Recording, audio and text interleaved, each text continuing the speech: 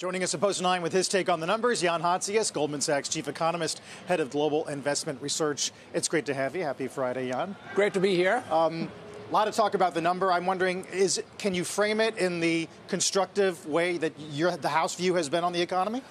I think it's a very constructive report. We had a pretty good increase in non-farm payrolls. In fact, somewhat stronger than expected, especially if you allow for some of the special factors, the yellow bankruptcy and the Hollywood writers' strike. If you add that in, you're above 200,000. Household employment actually growing above 200,000 as well. The increase in the unemployment rate that we saw, which is pretty sizable, 0.3 is pretty sizable, but it was entirely driven by an increase in labor force participation, which is what you want to see. And then the average hourly earnings number did show a downside surprise, only 0.2 increase.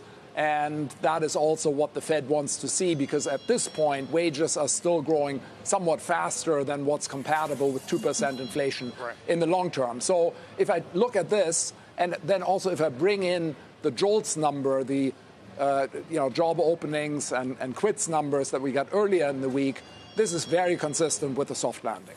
We've talked all year long about your below consensus recession odds, and yet you are looking for cuts in Q2, right? And maybe a cut every quarter after that. Yeah, I would frame it as very gradual cuts. We have 25 basis points each in Q2, Q3, Q4.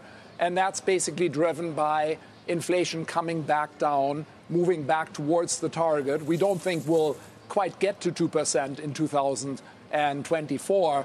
But as Chair Powell has said, they're going to start moving the funds rate very gradually lower before they get to 2%, because, at a 5 handle, they think policy is tight.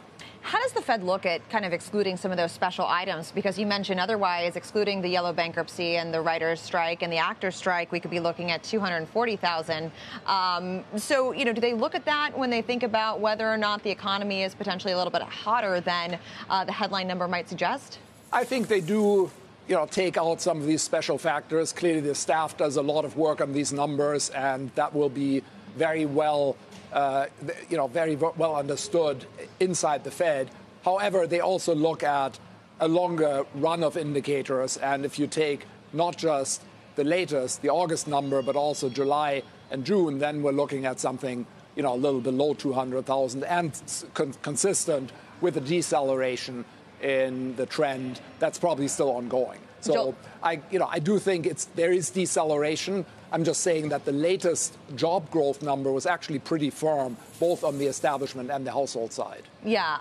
Lael Brainerd seemed to kind of brush off the concern around wage growth and whether that was contributing to higher inflation. Do you agree with that? Or as you kind of look at the print from today's report, do you say, oh, that's still ticking up? Maybe we could see some more spiraling upward in terms of what that means for the overall economy. Yeah, I think today's news there was, positive at the margin, in the sense that it was a weaker wage print. We do need some deceleration, I think, in wage growth to be consistent with 2% price inflation over the long term. And incrementally, today's news was positive. I don't think that, wage increases were the primary driver of the inflation surge. That was really much more imbalances in the goods market and supply chain, et cetera.